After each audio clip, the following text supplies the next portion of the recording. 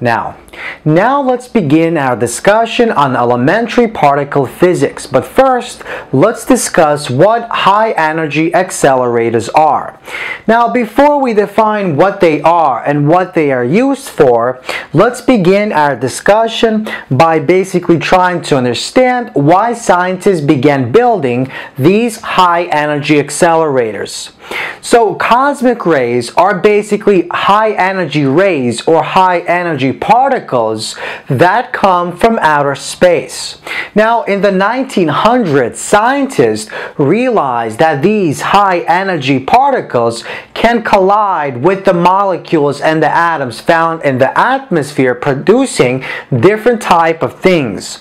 For example, if we have the following particle collide with our nitrogen-14 isotope, it releases a proton as well as produces our carbon-14 isotope, which is a very unstable isotope.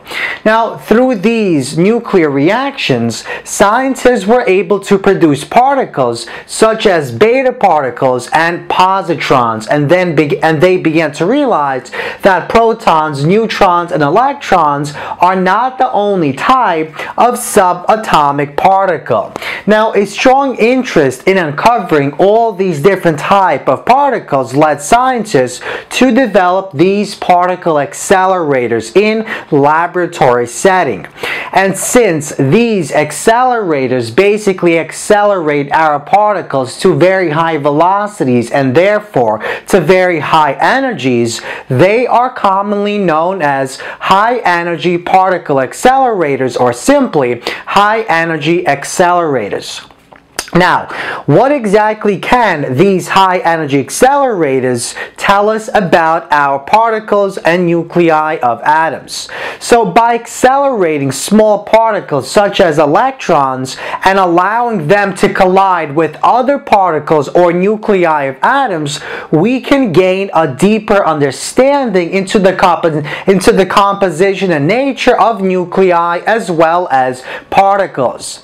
Now, accelerating particles can basically allow us to do two very important things. Firstly, these accelerators or high energy accelerators allow to accelerate the particles to very high energies, and that means the particles have enough energy to overcome the electrostatic repulsive forces that might exist between the two colliding objects, and that allows those two objects to actually combine during collision. Now, the second thing that accelerating particles to high energy allows us to do is to increase the resolution and therefore the detail of the images that are produced during that collision. So how exactly does increasing the energy of our particle or the momentum of that particle allow us to increase the resolution?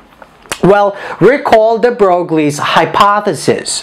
De Broglie hypothesized that the wavelength of any particle is equal to h, Planck's constant, divided by p, where p is the momentum of our particle. So p is equal to m multiplied by v, where v is our velocity.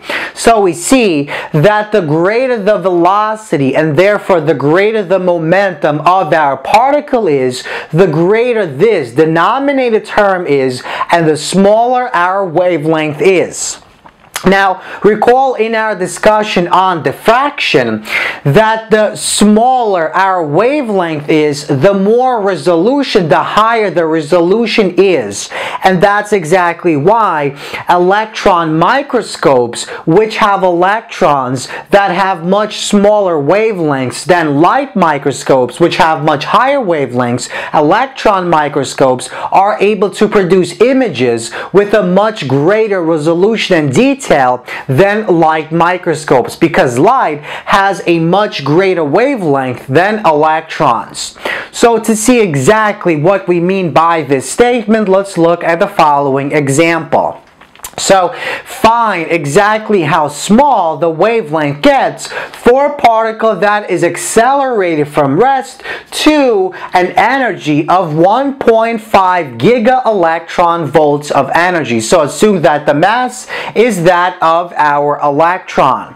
So because the velocity is so high, we have to take into consideration the special theory of relativity. So we use the following equation. So the energy squared is equal to the momentum squared multiplied by the speed of light squared plus our mass squared multiplied by the speed of light to the fourth power. So let's rearrange and solve for P, because we want to find what P is to solve for this equation, to solve for the wavelength. So P is equal to the square root of E squared minus M squared multiplied by C4 divided by C squared. So let's plug in our values. But before we plug in our values, let's convert our energy from giga-electron volts to joules.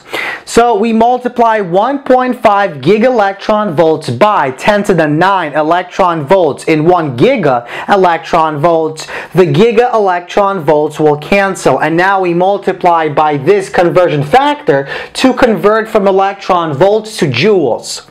And we get 2.4 times 10 to the negative 10 joules. And now we plug in this energy into this equation. We use the mass of our electron, and the speed of light is 3 times 10 to the 8 meters per second. And we get about 8 times 10 to the negative 19 kilograms multiplied by meters divided by seconds. This is the momentum of our object, our particle, that is obtained as a result of our high energy accelerator.